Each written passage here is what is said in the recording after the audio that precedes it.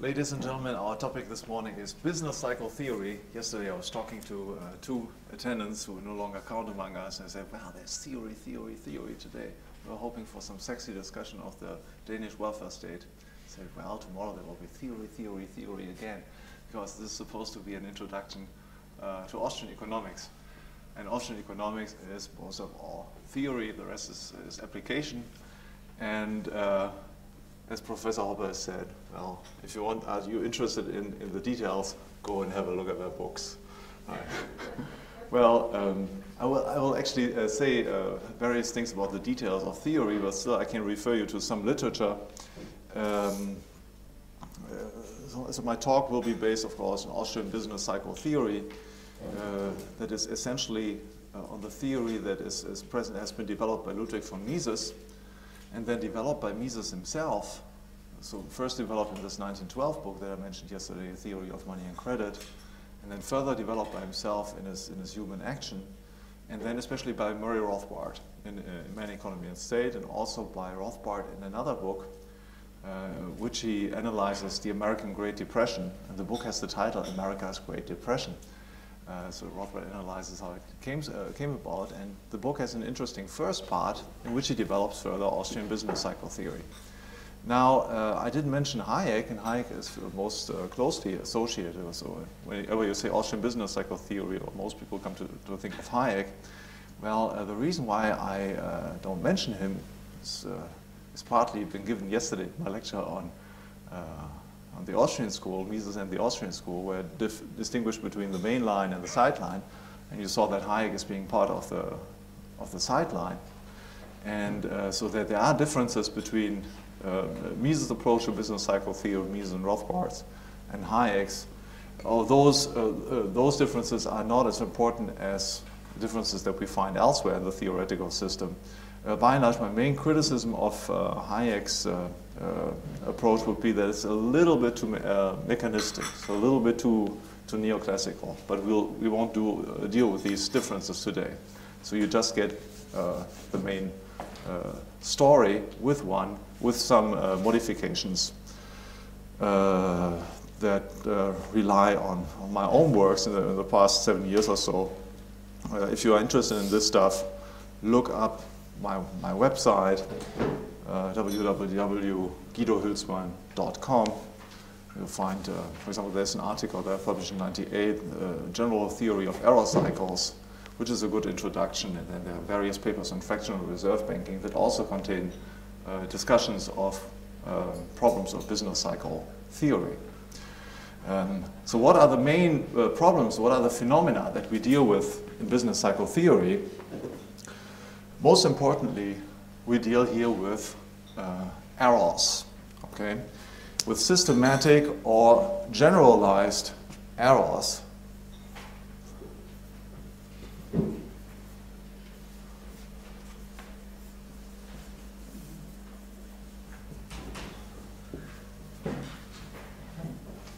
Or as Rothbard would say, with clusters of errors. That is, with the phenomenon that there are situations in economic history in which it becomes apparent that many entrepreneurs have erred at the same time. Now, entrepreneurial error is, of course, the most normal thing in the world. Right? It's not the case that you somehow go out of business school, you've got your diploma, and then you enter the business world, you got the stamp, entrepreneur. Now you set out and you reap enormous amounts of profits, you become rich, and everybody becomes a Bill Gates or something like this, right? It just doesn't work this way, as we all know. Rather, there is for entrepreneurs always a possibility, and that's of course the motivation to make profits, but there's also a very real possibility to make losses, right? So to fail in one's business. And usually in the life of an entrepreneur, you have a mixture of both, right? You have successes and you have failures. Some things that you start work out well, other things work a little less well or not well at all. Right? So you make lots of losses. So in those cases in which the project doesn't turn out the way you hoped it would, we can say, well, the entrepreneur makes an error. Right? So error is then the most normal fact of the business world. And we can try to illustrate this now in a graphical illustration. Let's say this is the time x, it's the movement of the economy through time. And let's say here we speak of the production of real wealth, which I will not define because it's impossible to define, right? But let's say if we were in a situation of permanent general equilibrium, nobody makes any errors at all. Right? We're all just perfect beings, perfect entrepreneurs. Then we will probably have a growth rate, something to this effect, right? Start off in the Neolithical age somewhere, and then very quickly we enter an exponential growth rate, growth path, accumulating ever more and ever more and ever more. Now the reality of error makes that we never reach really this line. Because we make errors, we are somewhere here. So the growth rate is much lower than it could be in this hypothetical, let's say, angel economy world, right? Angels never err. The Holy Spirit would be with us all the time, but it is not. So we have lower growth rates than we could make in this angel world.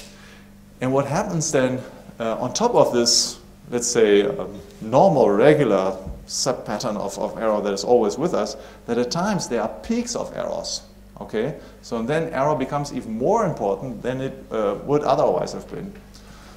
So if we now pick up another diagram and we say here the number of errors, which can be much more easily defined than real wealth, number of errors, you have good proxies, for example, the number of bankruptcies filed in countries, then you would have to say, well, due to the fact that there's always some error with us, that we are not in general equilibrium, if there were no peaks of errors, we would have such a curve, right? Some positive function. But due to the fact, what we are talking about in business cycle theory is that sometimes you have this, right? You have peaks. Okay. Now the subject of business cycle theory is to explain these peaks. Where do these peaks come from? Right? Is there a cause? And then there is a third question that we have to raise, namely whether they are linked one with another. That is, we have to explain the recurrence of errors. Is this peak caused by a different set of factors than this, etc.? I mean, that's a logical possibility, and it's certainly true in reality that many such peaks have completely different causes from one another. But still the question remains, are there also peaks that are linked to one another through a common cause? So that the operation of one cause would explain the recurrence of such clusters of errors. Right? The clusters of errors then empirically show themselves, manifest themselves in bankruptcies, right, unemployment, and so on. Now, the Austrian business cycle theory, as I said, is a way of explaining these. There are other ways. For example, the most fashionable business cycle theory today in universities is so-called real business cycle theory, right? Which, in my eyes, is absurd, because the real business cycle theory says, well, all the real business cycle theory tries to explain movements in GDP and so on. Again, the time X and with GDP, right? There's this wave movement and so on, and they do interpret this as a general equilibrium movement. Okay. Now, faced with the fact that we have such a thing as bankruptcies and so on, sometimes we do have mass bankruptcy. If you say, well, that's a general equilibrium movement, that's part of a general equilibrium movement, you would have to assume that that was all planned. Right? So entrepreneurs invested their money in order to lose on it, right? And people chose an employment in order to become unemployment after a while. Right? So this seems to be rather absurd on the face of it. Right? There is such a thing as human error, and we do not approach reality. We are not faithful in our description of the real economy if we just solve our, or explain our theory by stipulation. There is no such thing as error in reality. There is in fact such a thing as error, and we have to explain where it comes from. So the Austrian business cycle theory, as I've said, has been pioneered by Ludwig von Mises, and it has also been called the monetary theory of the business cycle. Okay, the monetary theory of the business cycle. And Mises himself explained in several of his writings that his own theory was an elaboration of an older business cycle theory that had been developed in the 19th century by the so-called currency school.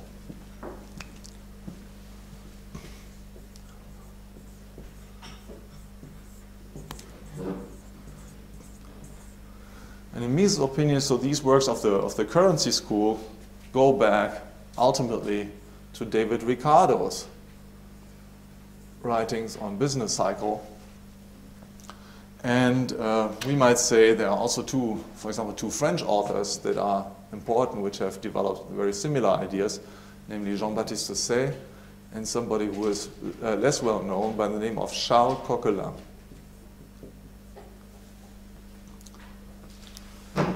Coquelin writing in the mid of the 19th century and Say writing before. Now the common feature of all these works of the currency school was to explain the business cycle, which emerged during the 19th century. It was a completely new phenomenon. Right? Business cycles of this sort did not exist in any previous century. And it was to explain them in terms of a perverse operation of the financial or the monetary system. Okay, so Jean-Baptiste Say in particular stressed that the business cycle was a result of the operation of fractional reserve banks, about which you've heard yesterday. Right? And Professor Hoppe has already given you the outlines of the business cycle theory of the currency school, right? Which by and large says fractional reserve banks expanding their note issues will sooner or later come into a situation in which they are no longer able to redeem all the notes that they have issued. As they have issued money titles to an extent that makes it impossible for them to redeem all these titles because they don't have the money in their vaults. Right? For example, they might issue banknotes giving the right to redeem 1 million ounces of gold, but they only have 100,000 ounces of gold in their treasury. Right? So if all customers show up at the same time, want to redeem their notes, and would say, well, give me my money, the banker cannot do this. And at this point of time, we have thus a bank run. So people find out, make the constatation at this point of time, that they actually control less money than they thought they controlled. Because holding the banknotes, they thought all the time, well, I actually am the owner of this amount of money. I can control this, so I can make various purchases with this. And at the point of time when there's a bank run, they find out, well, that's not actually true. I don't control this. I just control this banknote, and the value of this banknote is exactly zero. That's what you find out in a bank run. Okay. So then many plans are deceived, and that's precisely a situation we have such error. Right? So a bank run, a nationwide bank run, is a situation precisely of this sort, of a general error. It's a general cluster of errors. Right? And if we have a banking system persisting through, a fractional reserve banking system persisting through time, such bank runs are likely to recur from time to time. Right? And so we do have here a real business cycle theory. The currency school had a real business cycle theory because it could explain why there should be a cluster of errors. Right? And it could explain how these different clusters that occurred at different points of time were linked or were related to one another. Let me give you another graphical illustration of this.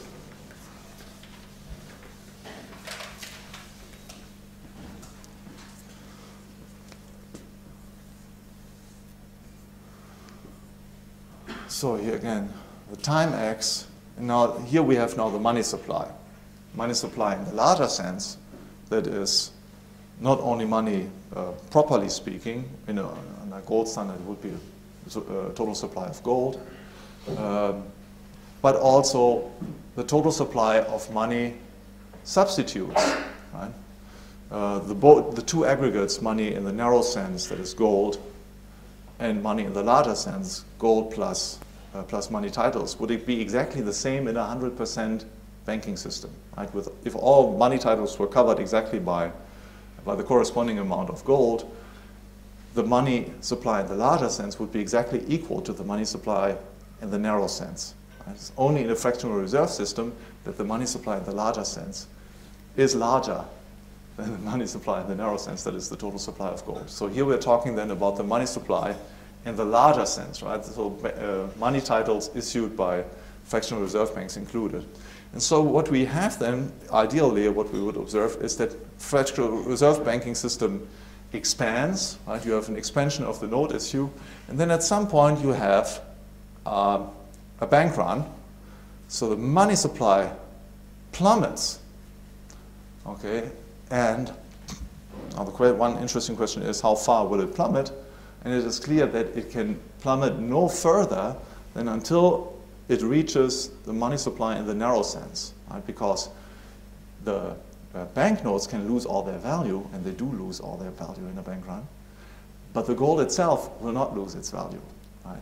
That is, as soon as or at latest, when all the bank notes have lost their value, only the money in the narrow sense, that is the gold coins and so on, still exist.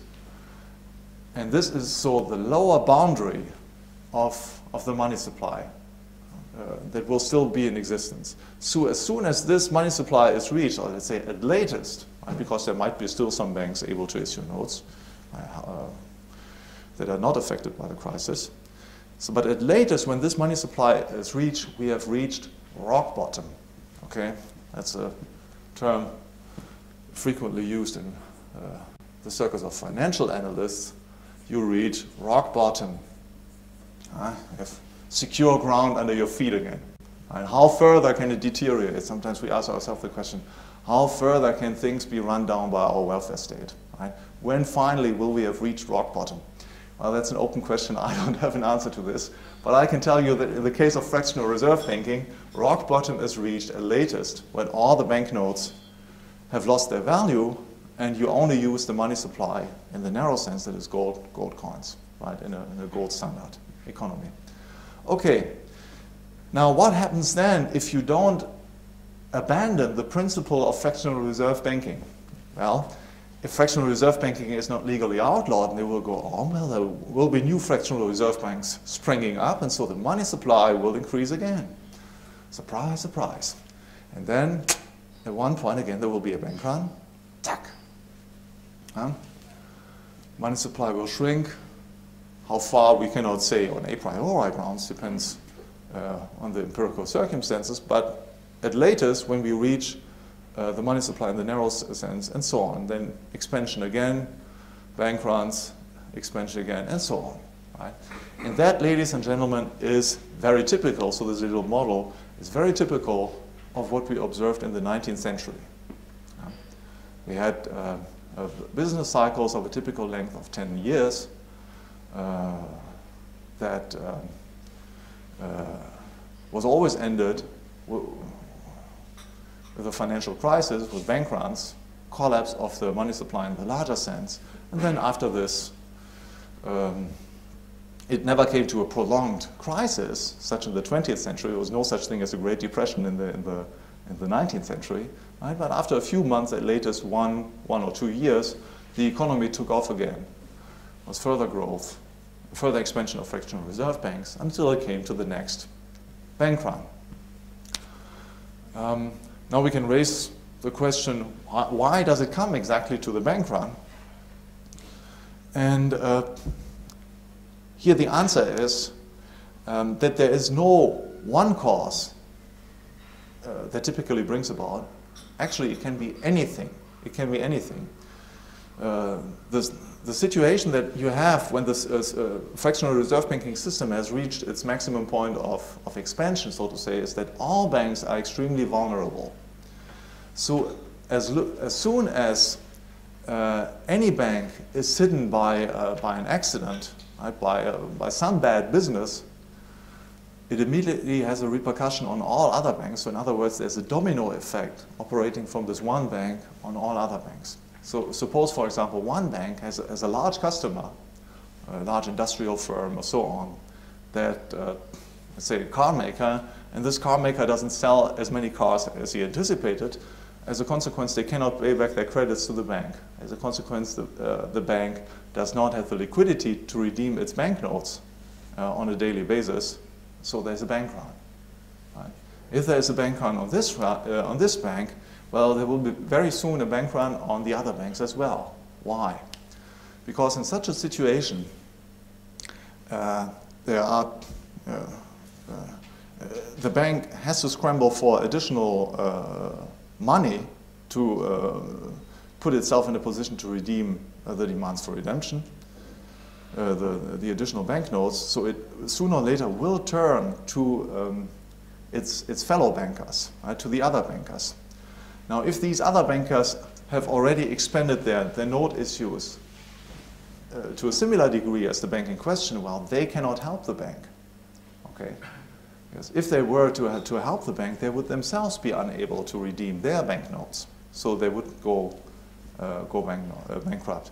On the other hand, if they do help, if they do not help the banker in question, well, then this banker will go bankrupt. There will be a run on it. As a consequence, all the clients of the bank, that is, all the firms that it works with, would also be affected. And as a consequence, these third banks that I talked about would be affected too. So let's say we have a bank here, illustration, 3-bank system. Now these are very wretched hovels, right? I mean, in reality, as we know, banks look nice and impressive. Always the signs of victory and success on it. Greek architecture. Solid, right? So the less solid is the interior, the more rotten the interior, the more impressive must be the outside in order to get the customers. So in this bank is working, let's say, with a company, with a car maker company. So this is Porsche, as you see. I'm in a line of a great tradition of famous German painters, starting with Lukas Kranach, and now it ends up with me. And let's say here we have a tire factory, okay?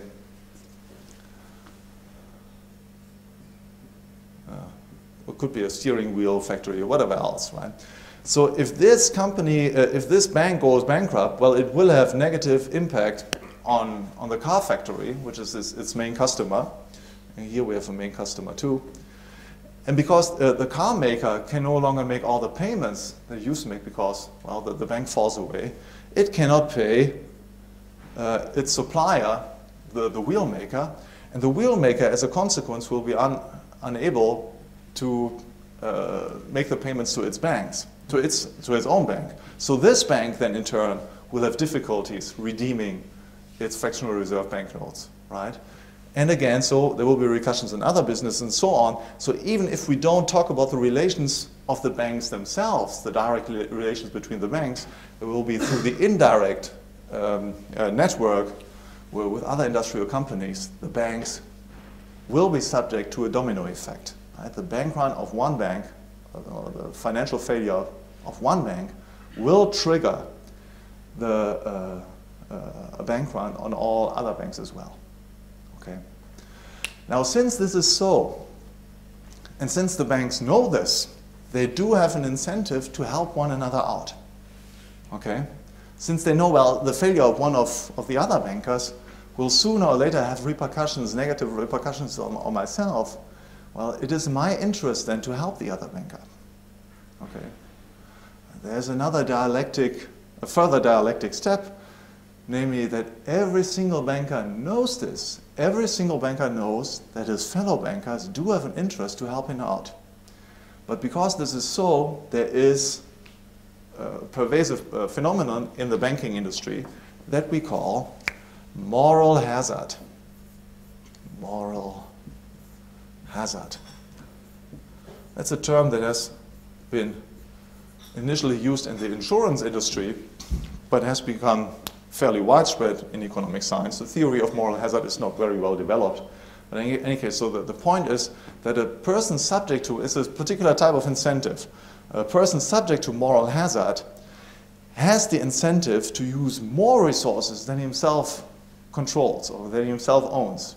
In other words, he has an incentive to waste resources because he knows he can rely on other people's money. Okay? And that is exactly the situation that we have in a fractional reserve banking system. Right? Fractional reserve bankers know that their fellow bankers have an incentive to help them out. So since they know this, well, they are more liberal and more daring and adventurous in their expansion. Okay? And so therefore this explains, among other things, why we have this expansion path. Okay?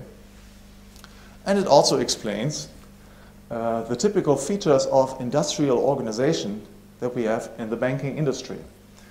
And the most outstanding feature of industrial organization in the banking industry is concentration. Okay? We do have not a system or systems of competitive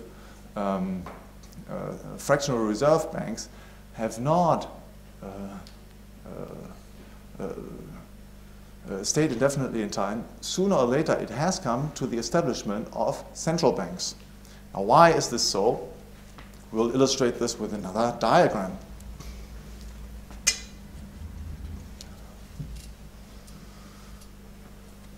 We can illustrate the principle of fractional reserve banking with an inverted diagram. Inverted because it makes the point that the lower point here stands for the reserves, right? And this larger surface up here are the notes, right? And the note issues, or the issues of money substitutes, are larger than the base. Okay, so that's the fractional reserve principle. And if we assume, for example, that we have a reserve ratio of 10%, we might say this bank holds, for example, 10 ounces or 10,000 ounces of gold and issues 100. Okay, that would be a reserve ratio of 10%. Now let's assume we have a fractional reserve system of 3 banks.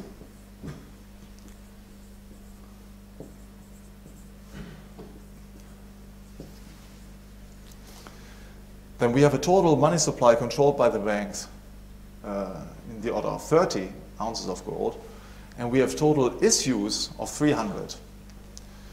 Now, since I said we have in such a system moral hazard operating, it is inevitable that the bankers will expand their issues because they make the following reflection. Each banker says, okay, in times of need, I can rely on the help of the other bankers. How many reserves do they have? Okay, they have 20 additional ounces of gold, so I can increase my own issues. Okay, and ideally, well, each of them will start expanding until 300. So we get an enormous expansion of the money supply due to the operation of moral hazard. Now the reason why it comes to the establishment of a central bank is in order to institutionalize the cooperation between these commercial banks. And in order to make the helping out not a matter of goodwill but institutional. So you add an additional pyramid, right? And you concentrate, you pool the money holdings.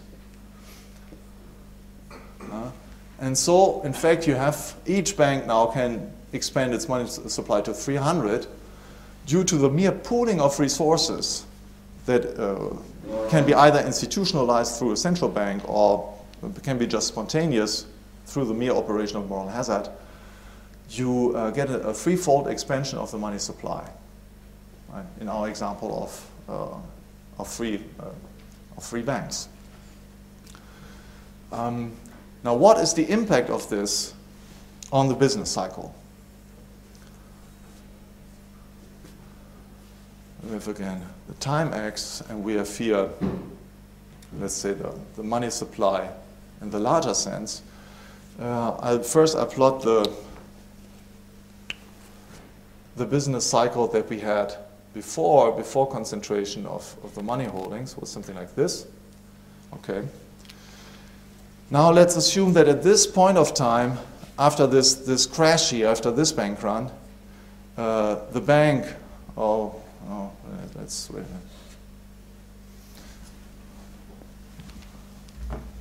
I don't have enough space on my diagram, so we'll start it further. After the first crash here, they establish a central bank. Okay, what will be the impact on the business cycle? Well, we now know that the expansion will be longer, the expansion phase will be longer and more important. Okay, and then the crash will also be more resounding and more important. Tang. And then again. Tang. Okay. Now this, ladies and gentlemen, well, it's a model. It's difficult to find it one by one in the figures, but by and large, it corresponds to the empirical evidence that we have of the operation of of the economy after the establishment of central banks. Right?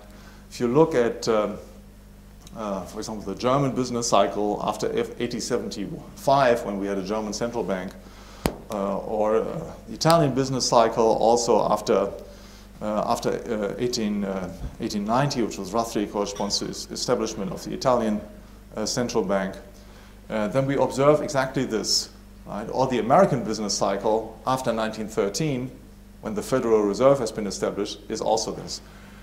The business cycle gets longer. Right? So the financial crises take a longer time to work themselves out, and they are more violent. Okay. And the same tendency is further reinforced if the authorities then do the final step that Professor Hoppe mentioned yesterday, namely if they say, well, we abolish redemption altogether. Right? So the banknotes are no longer redeemed into underlying commodity money at all. And so we establish a pure paper, fiat paper money system. So all that people can get, right? So here these banks, they still issue money titles. For example, they have deposit accounts that they blow up. But you no longer redeem them in terms of gold. They're now redeemed only in terms of the banknotes issued by the central bank, right? The paper notes, and that is exactly the system that we have today. Right? If you go to your bank and you say, okay, give me my money from a bank account, what you get are paper tickets issued by our present paper money producers, right? The Central Bank of Denmark, or the European Central Bank, or the Federal Reserve. So there's no more limitation to the expansion of the money supply that came through the commodity money that existed before. Now, technically speaking, you can expand the money supply as far as you wish. Right? And that is exactly, so what would happen in this case with the business cycle? Well, let's say, to compare this, let's say at this point we suspend payments and we establish a fiat money, then we would expect that the business cycle gets ever longer, and again there's the potential to be even more violent. And that again is something that seems to be corroborated, or this expectation seems also to be corroborated by the empirical record.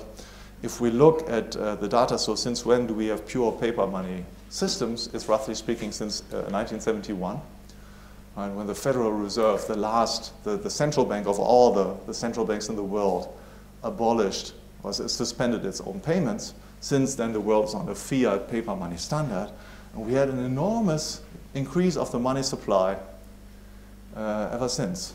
So my question for you is, what do you think what the factor is by which M1, right, so the monetary aggregate most closely controlled by the Federal Reserve, has increased since 1971? Is it by a factor of 2, 3, 4, 5, or 6? What's your guess? Well, the answer is by a factor of 6. Okay. So, and this now, I base myself just on the figures of 2003 figures. Right? So since then, it has further increased. So from 1971 to 2003, the Federal Reserve has increased the money supply by the factor of 6. Okay. Now, let's put this again in context. I'm deviating a little bit from my subject, but it's an interesting question, so therefore we should briefly reflect on this. How did we come to the system, to the paper money system? One important justification for it was the lack of monetary stability under a gold standard. Right? The great propagators of government controlling the money supply in the 20th century, not only Keynes, but most importantly, a very important figure was Irving Fisher.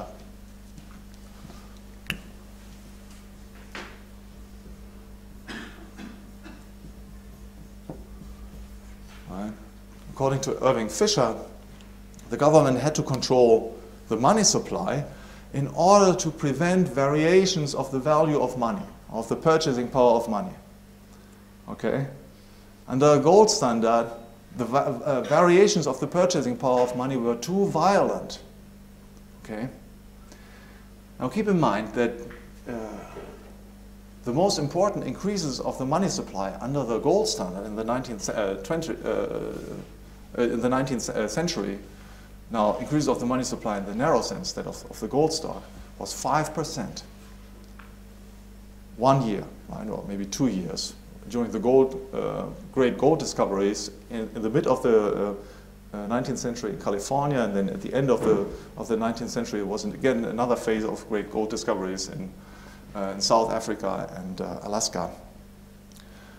So the biggest increase of the money supply at the time was 5% for 1 or 2 years. All the other years, the typical increase was between 1 and 3% to the existing money stock. Now, again, in the 30-year period, a little bit more than 30-year period from 1971 to 2003, the Federal Reserve has increased the money supply by the factor of 6. Now, that's quite something. And the result has been an enormous expansion phase in which we still find ourselves, and we had various short crises. For example, there was a crisis in 1987, right? And then we had a bigger crisis in 2001, right? And each time, the inevitable reaction of our authorities was to bail the market participants who were in great, or the major players who were in great financial difficulties, to bail them out. That is, to print more money tickets needed to give them as credits to these market participants, to allow them in turn to stay in business. Okay? So as to prevent a collapse of the financial system and endanger the economic position of the economic establishment. Okay, so that's, roughly speaking, an illustration of the impact of industrial organization, the typical features of industrial organization within the financial industries on the business cycle. Right? The typical features of industrial organization that I've mentioned is thus concentration of the banking industry, and then finally suspension of payments. And the effect of this on the business cycle is to make it more extended, more important, and more violent in its collapse. Now we are just at the beginning of our experience with fiat paper money, so we cannot say too much about, based on our empirical experience, too much about its features, right? We are right at the beginning of this. Most of the time, mankind has been on some system of commodity money. It's for the very first time that we are, for an extended period, on a fiat paper money system. Okay. The exposition of business cycle theory that I've given you so far is based entirely on the approach of the currency school. Okay? It's a further elaboration of what the currency school has been doing, which just features problems of liquidity crises. What Mises did was to enrich this framework, not only to enrich it, but to add a different story to it. So what Mises pointed out was that there was also another, at least in some occasions, there was another mechanism at play. Right? Here what I've been stressing is the problem of fractional reserve banking system being unable to assure the redemption of all the money titles that are being issued, which must lead to systematic crisis of the banking system in a recurrent fashion. Now, the story that Mises, or the causal chain that was analyzed by Mises, stresses a different mechanism. Mises stressed the possibility of an intertemporal misallocation. Intertemporal, always might say intertemporal disequilibrium.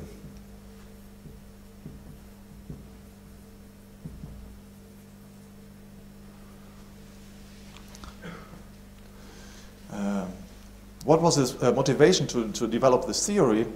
Well, as Mises, at the time Mises started developing his theory, the only tenable theory around of the business cycle was the theory of the currency school. And the mechanism that was stressed by the currency school was that people were just withdrawing their holdings from the national central banks, and they were starting to export money abroad and so on. Now Mises said, okay, that's fine as far as it goes, but we have to raise the question whether it would be possible to avoid the business cycle if we created a one world currency, right? Is this really, if the story of the currency school is correct, it would seem to be the case that we could avoid the business cycle just by a technical adjustment, right? By a different industrial organization within the banking industry, which just concentrate all resources and then create a one world currency, or maybe even a one world paper currency.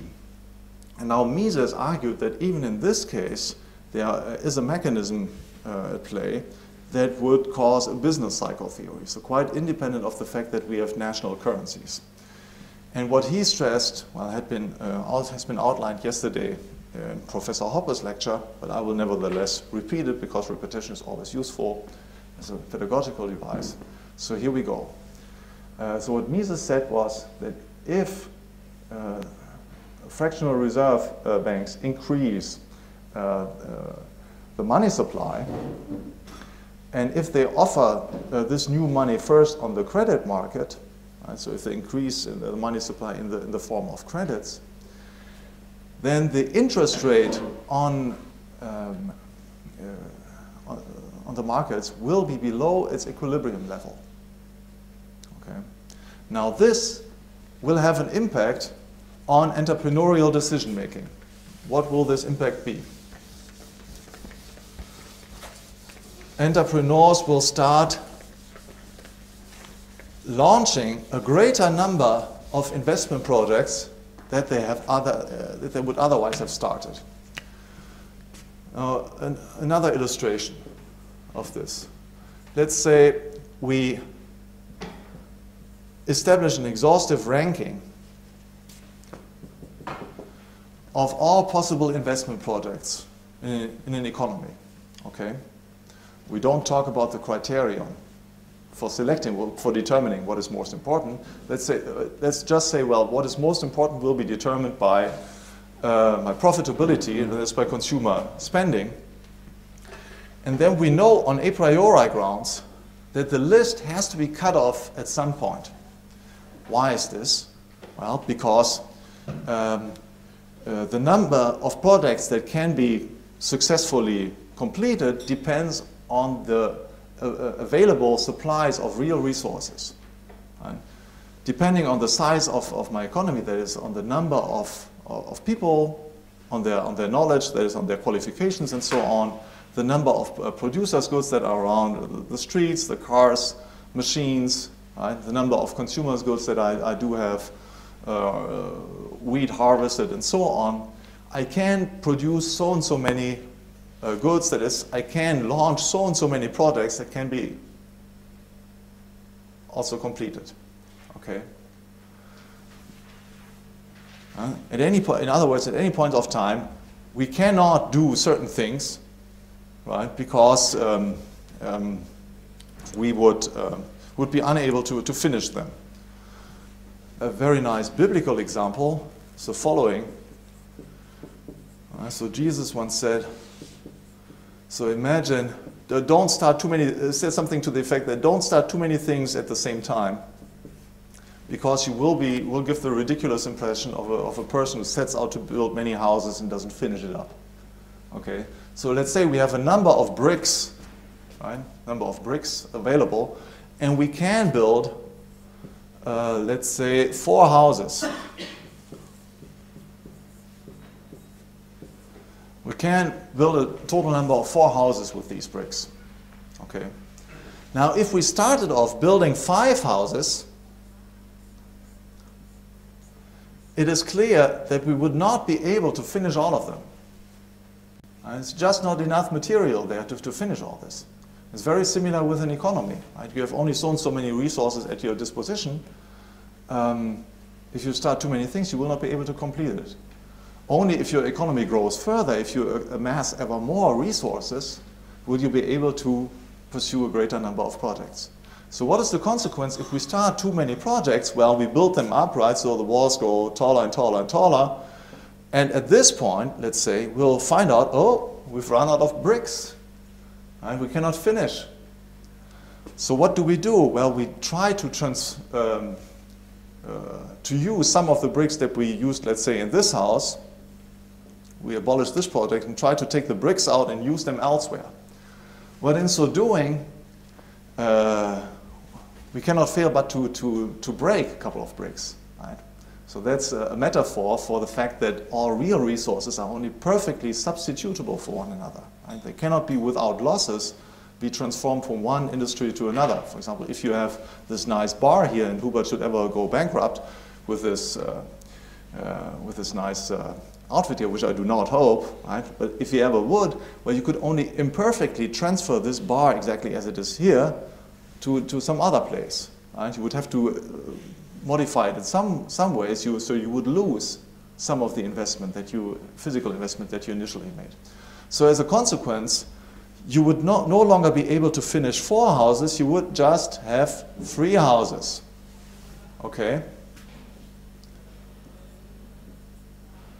So the consequence of your initial wrong decision to start too many projects is not just that you lost time, which would be bad enough, right? Would mean lower production, but that you actually destroy part of the capital that you would otherwise have had. Okay? So that's exactly happening here in this list of our projects.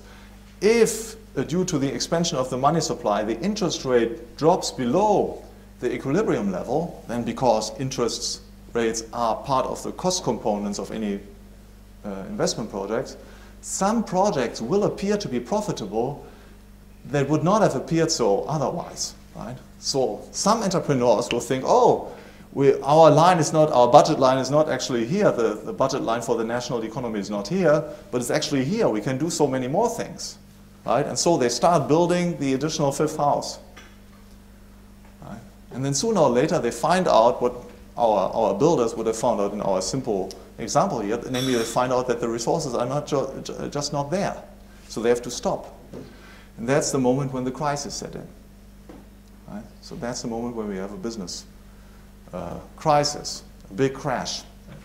And then right, people have to select the most important ventures, and it could be just so we're jumping from here to from our imaginary budget line to what is then the real budget line. Right? And we select a number of ventures that can be completed, right? Maybe those here, and this number is smaller than the number of projects that we could have completed if we hadn't messed with the money supply in the first place. Okay. So we have here an intertemporal misallocation of resources, intertemporal because the production process is extended through time. Right? So if we want to produce a consumer good at this point of time, we have to start somewhere here. Right? In order to build up a finished house, you have to start with the foundations. As long as you work on the foundations, well, you're not yet really aware how far you can get in construing the house. You're just starting with the foundations. So here you are, well, maybe in the car industry, you're, well, producing the rubber that you need for the wheels and so on. And you can do all this. Right? There's no problem. There are enough bricks available to lay the foundations for all the houses. Right? So there's enough factors of production available to produce the rubber and all the raw materials that you need for car production. But as soon, the more you move on through time in the production process, the more you find out that you cannot really get to this point here. You cannot complete the production process. Okay, now let me give you a final illustration of this. How much time do I have? I didn't watch my time.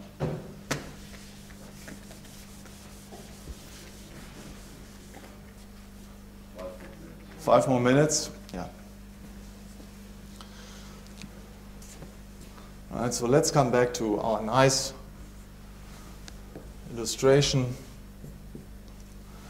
So this is a little y, the symbol that the macroeconomists use for real income, right? Real income of the economy. And we have here time, and I said before, in our angel economy, the angel economy would have such a growth rate, okay? And because we are not angels, we are human beings, we would have something like this growth rate here, okay? So if we just would be human beings, we don't try to be angels, we don't try to play tricks on the economy, that would be the growth rate that we could achieve.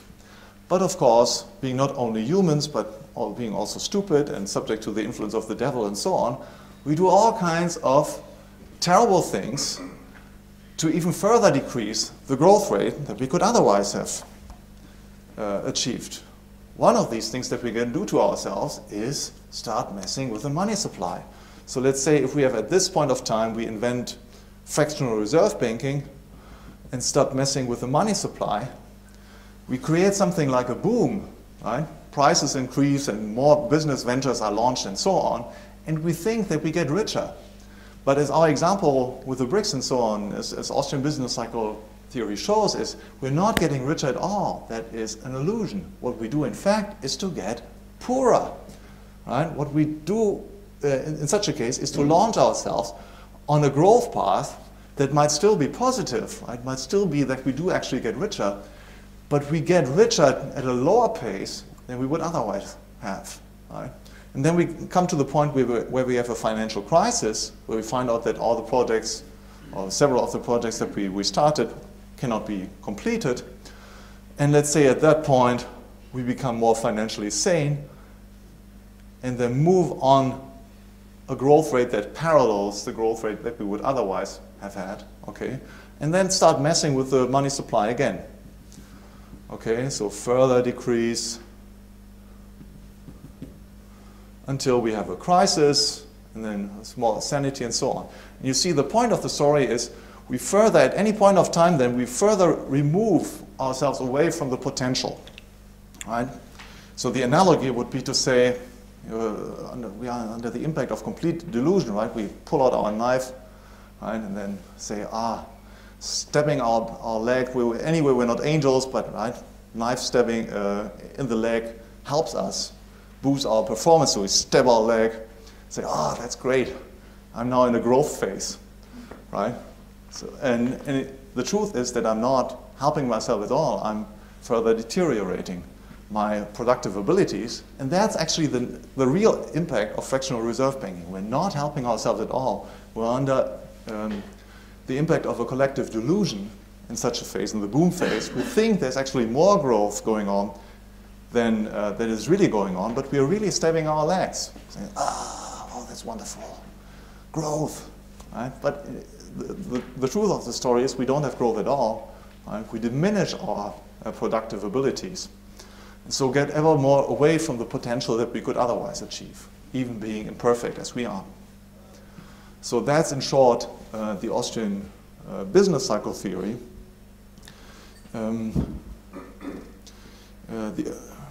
One important lesson that can be derived from Austrian business cycle theory is that the the increases of the money supply per se are not as important as one might think. Rather, what is important are the institutional setup under which the production of money takes place. Right? Production of money per se is not disadvantageous or harmful and so on, but production of money supply under an institutional setup that encourages collective error is very dangerous and reduces the performance of the economy and of individuals. That was all. Thank you. And you have 1 more minute for questions. Yep. I totally agree with the...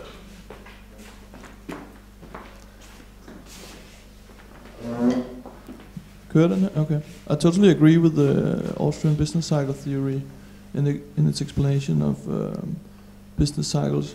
But how come that we've been taught in the mainstream universities that ever since 1980 we've entered a stable monetary policy scenario? But even though the money supply has increased every year ever since, and if you read like in Rothbard, Man, Economy and State, he explains that the upward pressure on the interest rate should come one day. And what I mean by this is that you've seen a lowering of the nominal bank rates ever since 1980, or more or less a stable path. But we haven't seen yet so far the upward pressure coming on the nominal rates. Mm-hmm. Even though I think that the interest rate in the production process is far higher than the nominal rate in the banks, but we haven't seen the upward pressure yet. That's my question. Well, so I mean, there are various other factors that do come in play and that can partially offset these consequences that you mentioned that we should expect to occur otherwise. For example, we have exportation of money. We have a greater international division of labor that has boosted productivity within the world, so greater production. We are still in a phase of in which we exploit the potential of information technology, right, on production. It's still not exhausting. We're far from exhausting this process. There are new technologies. They are right now being exploited in biotechnology and nanotechnology and other things that further boost productivity. So all this offsets partly the effects that occur in the mere light of the monetary sphere. The net effect of this is, of course, that the prices now are lower than they would be, and so interest rates also are lower than they would be in the absence of these developments in the real sector. Otherwise said, if we had not our present monetary system, prices would be much lower now than they are right now. So we had an inflation rate that is a rate of the increase of the price level that has been relatively modest, right, in the order from whatever 2 to 5% in Western Europe in the last 10, 15 years.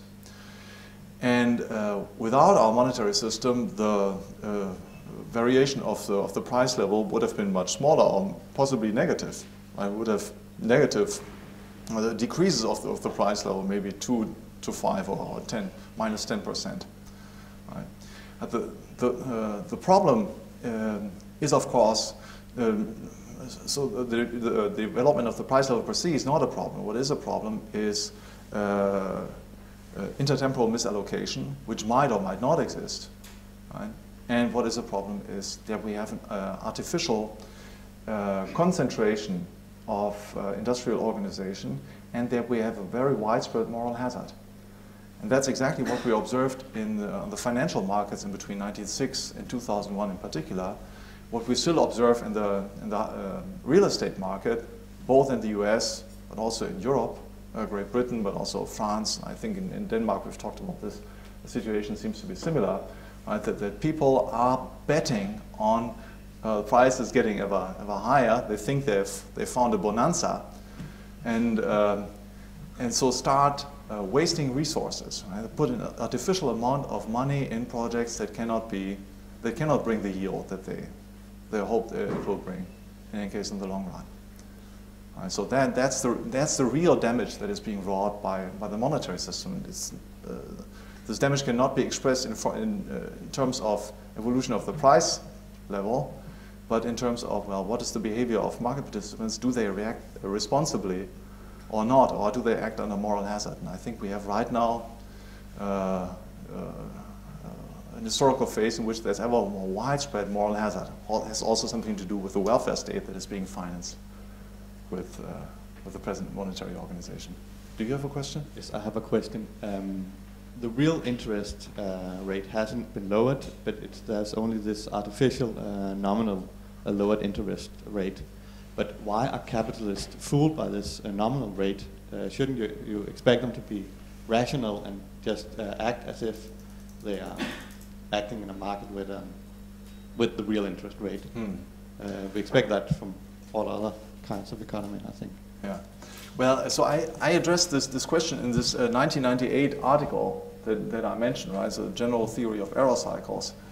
And to make the long story short, so what you said is right. So there are plausible conditions under which we can assume that entrepreneurs would not be misled, and that they anticipate the impact of the extension of the money supply on interest rates. So the nominal interest rate could be an intertemporal equilibrium interest rate. Okay, so that is imaginable. In this case, the Misesian intertemporal misallocation scenario would not apply. But we would still have, because we have a fiat paper money system, we would still have the presence of moral hazard. Right? So we still have a waste of resources. We still have a deviation from our real potential. Right? Because people start doing all these silly things, right? Starting to behave irresponsibly.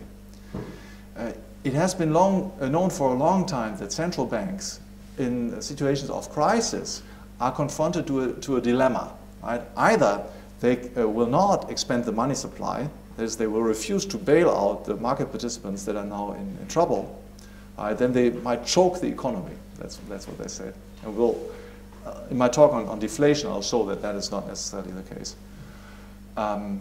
Or they do expand the money supply, so help the market participants that are now in trouble, but then they create a moral hazard, right? They create the expectation on the part of these market participants that they will always be helped. Right? And so they will start doing all these silly things. Now, when this dilemma was first noticed, well, it was noticed for situations of crisis. Now, based on this definition, we might say that we are now in a historical phase of permanent crisis, right? Because this dilemma for the central banks is now permanent. And this moral hazard behavior is reaching ever wider spheres of the economy. Initially, it might have just concerned those business entities cooperating most closely with the central banks. But today it affects even people, workers owning some real estate. I mean, there are fantastic stories from the United States where people that have an annual income, so really working class people and so on there, but they have some real estate, and they're just betting on ever higher increase. They're taking out equity, right? They get new credits from their bank, speculating on this evolution of the prices. And after what I've heard, similar things are occurring right now in Denmark, because you have the possibility to take out equity too. So prices are going up further, which shows, as empirical evidence, that moral hazard has reached not only those working with the central banks, that is the governments, right? So their debts have, of course, exploded since 1971, but also regular people. Right? So we have a very serious problem here, because it shows that central banks or financial system is starting to affect morals of regular people. And that's, therefore, that's the greatest damage that is being wrought. It has nothing to do with the price level. Yep.